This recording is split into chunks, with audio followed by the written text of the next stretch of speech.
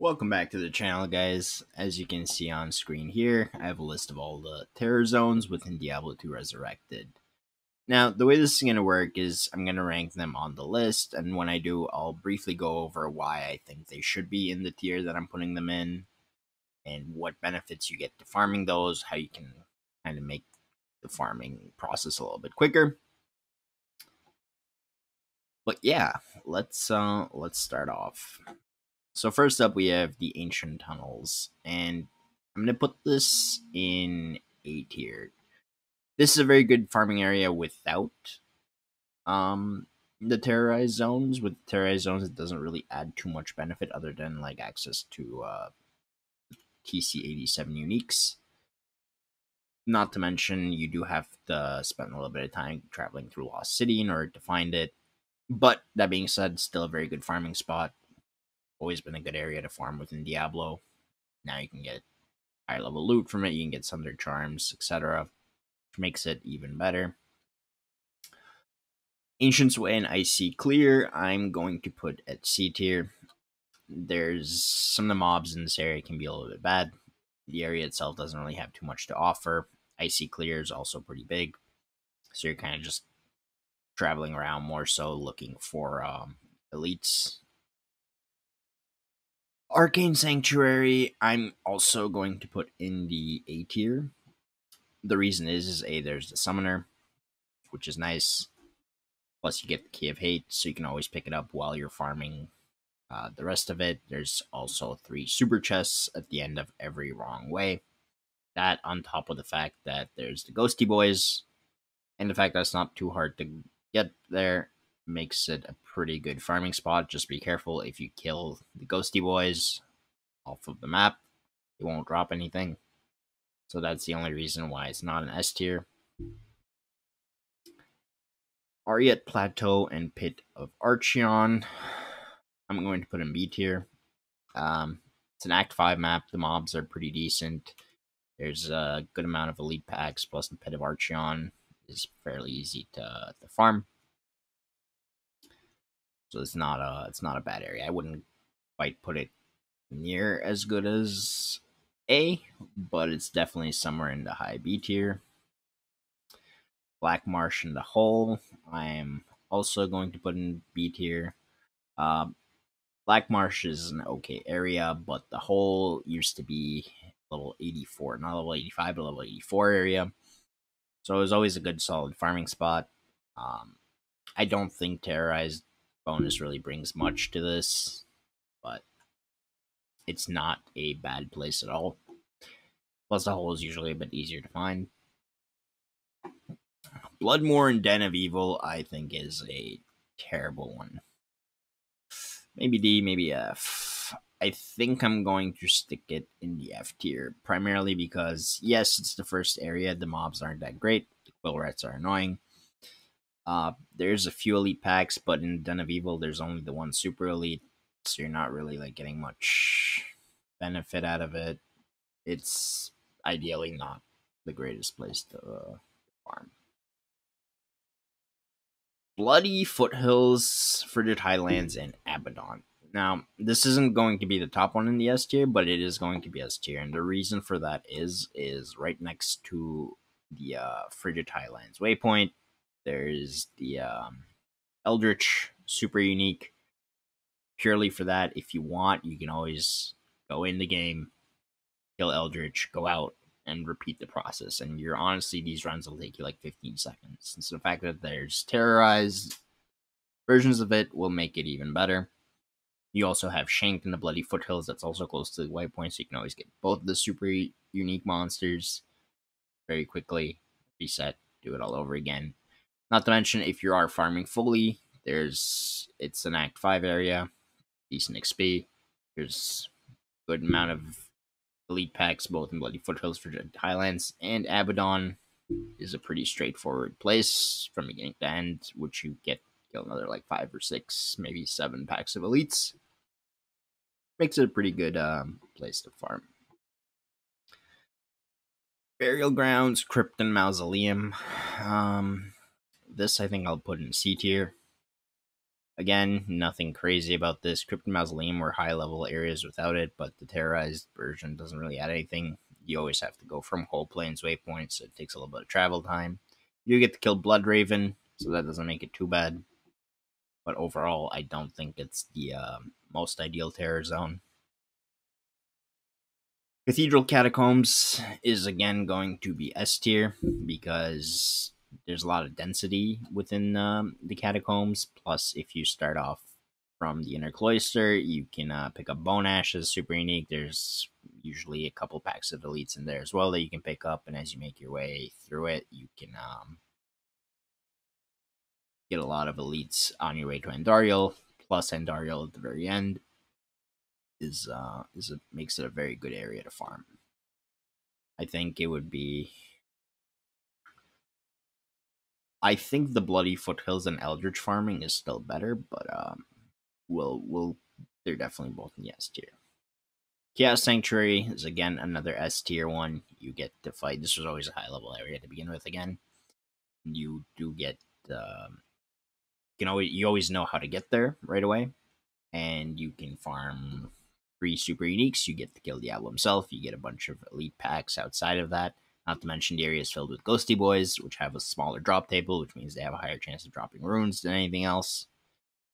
So, yeah, Sanctuary is definitely S tier. It's probably one of my favorite places. And if you really, really want, you can do the seal popping trick or to farm it even faster, though when it is terrorized, just benefiting more from the magic farm, I think, is sorry, from the magic find makes it better so that you don't seal pop it. But either way, this is a very good area to farm. Cold Plains and the Cave. There's a couple elites. Super uniques. There's a bunch of elites. 6-7 packs in both Cold Plains and the Cave. The map's very spread out, so there's a lot of ground to cover, which makes it a bit more annoying, personally. So I wouldn't call it a great farming spot. It's not as bad as Bloodmore and Den of Evil, but I think D tier is about where it belongs. Crystalline Passage and Frozen River. Again, big maps. Nothing really to it. I guess it's an Act 5 map, so it's better than Cold Plains. You can put it in C tier. Darkwood and Underground Passage. Kind of the same concept with Cold Plains and the Cave. And the Terrorized Zone doesn't really bring anything to it. So we'll put that in D tier as well. Maybe slightly better than Cold Plains, but Dry Hills and Halls of the Dead. This large area, awkward maps. You're spending more time running around trying to find the elites than you are killing the elites. So I don't consider it a very good area to find. Most Act 1, Act 2, and Act 3 maps are not going to be very good in terms of farming. There's exceptions to that, and obviously I'll go over those as we get there. Journeys of Hate, I think, is another S tier thing. If you know the map tricks, you can always get from Waypoint Durance level 3, where Mephisto is, very quickly. You can just kill Mephisto, go to Act 4, rinse and repeat. You can also kill you have 3 super unique monsters that you can kill in the Durance if you wish. And the third one, I don't recommend farming 1 and 2, mainly because the Stygian dolls can get you killed very quickly. But from there, you can go to Act 4 and rinse and repeat very quickly. I think it's a phenomenal farming spot. Bar Oasis, same as everything else. Big map, elites are few and far in between. You get the same packs as you would in a denser map, so it doesn't make it as good for farming. There's nothing special about it either. Flyer Jungle and Flyer Dungeon. I know some people love this map. I think it's a terrible map, but I will admit to the density with all the shamans. However, in the Flyer Dungeon, there's, again, Stygian dolls that can get you killed very quickly, especially if you're a melee build. So for that reason, it's not a place that I really like farming. And so I'm going to put it in C tier. Glacial Trail and Drifter Cavern I actually quite like.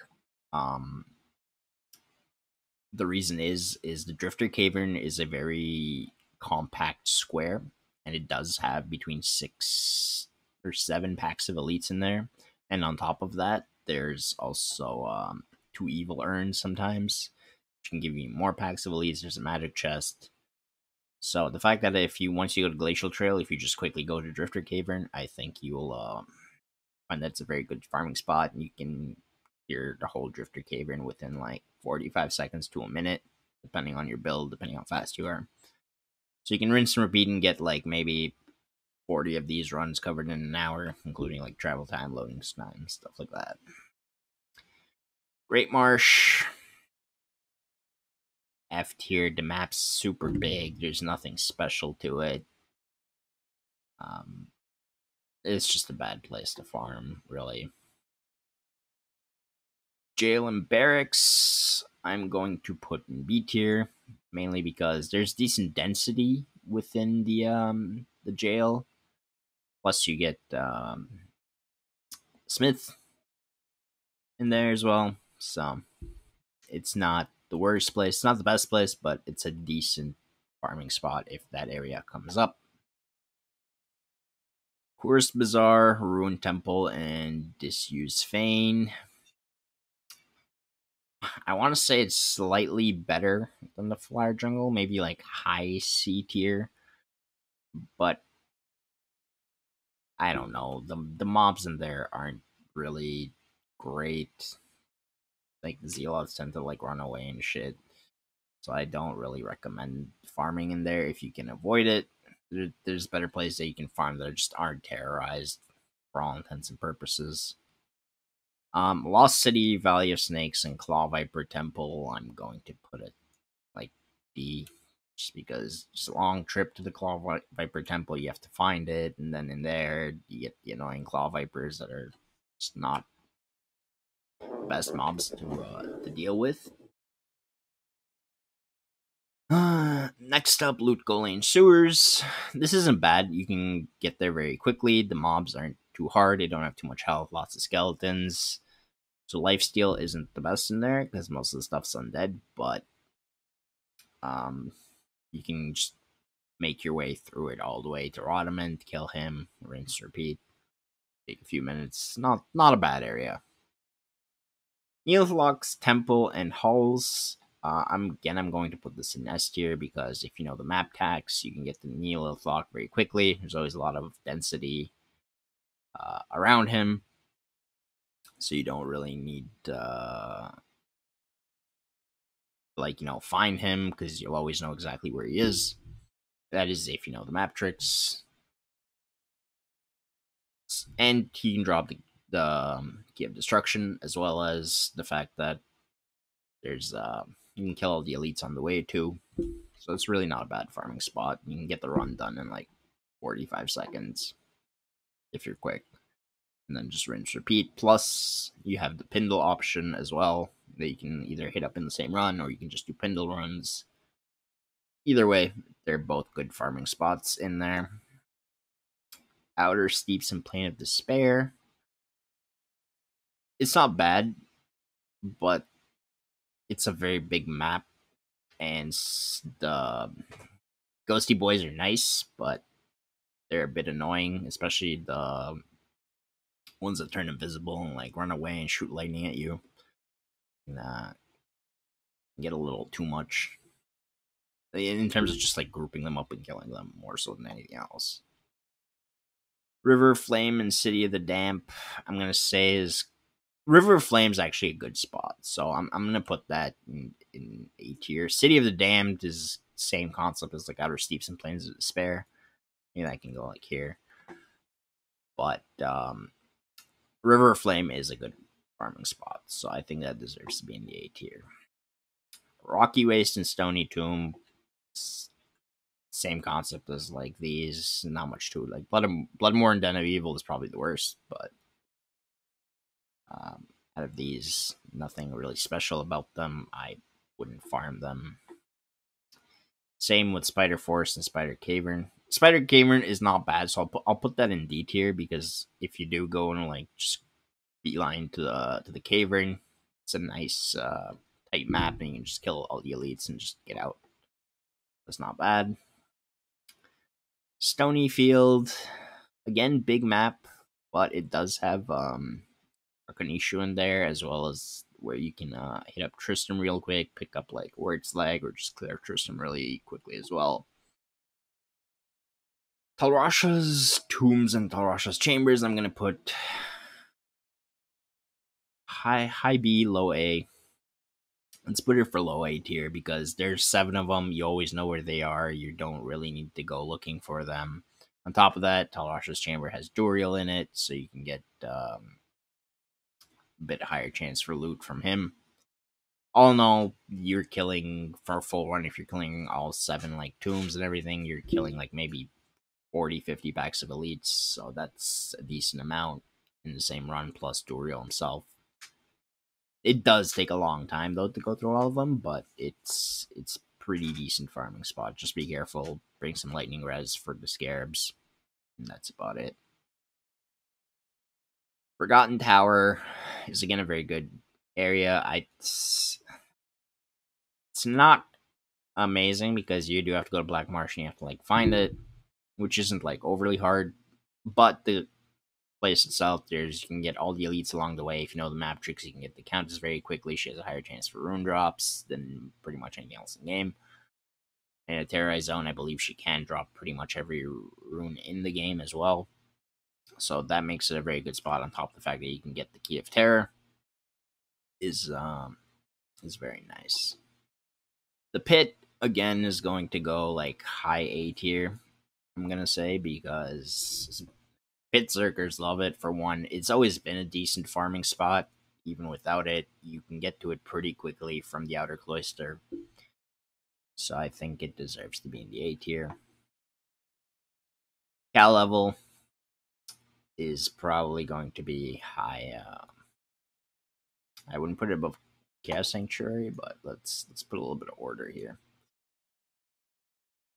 It's kind of how I see them. But yeah, the Cal level, a lot of density. The only reason I don't consider it the best is because you do have to make the trip to Tristram every time, so that wastes a little bit of your time while you have to go and get the Word's Leg every time you're doing a run.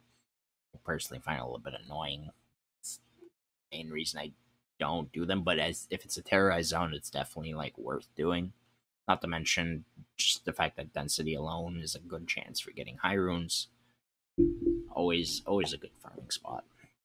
Secret Cal level is definitely up there. Travinkel, low S to A. I'm going to put it low S tier because from the waypoint, you know exactly where the High Council is. You can always kill, and sometimes there's an extra elite pack like on the way or like right around there that you can pick up as well. You always get good gold from them. They have a decent chance of dropping like rare items as well as runes. So I think Travinkel deserves to be high S. Low S tier. Very good farming spot. Tristram, I'm going to put somewhere around here. The reason I like Tristram is, yes, you have to go to Stony Field and find a portal, so that there's a little bit of travel time, but the area is very small. There's always 5 to 6 packs of elites and champions in there that you can just quickly burst through, get the loot, rinse and repeat, start the game, do it all over again. So you're killing a lot of elites in a very quick time. I think that's worth a note. Realmstone Keep, last but not least, Throne of Destruction and the Worldstone Chamber is, of course, going to be... I'm going to put it below the Chaos Sanctuary purely because you have to wait in between the waves for Bale to summon them and you're wasting time. But the mobs in there, even though they're pretty bad, they're probably the highest XP in the game, even more so in the Terrorized Zone. So I think it deserves... it's not the first, but I think it's definitely a very close to Chaos Sanctuary. And that's it for all the zones in the game. There's not much really to say otherwise. This is, again, my personal list. If you guys have different ideas or different opinions, or you like certain areas to farm, you should always farm them. The whole point is to enjoy the game.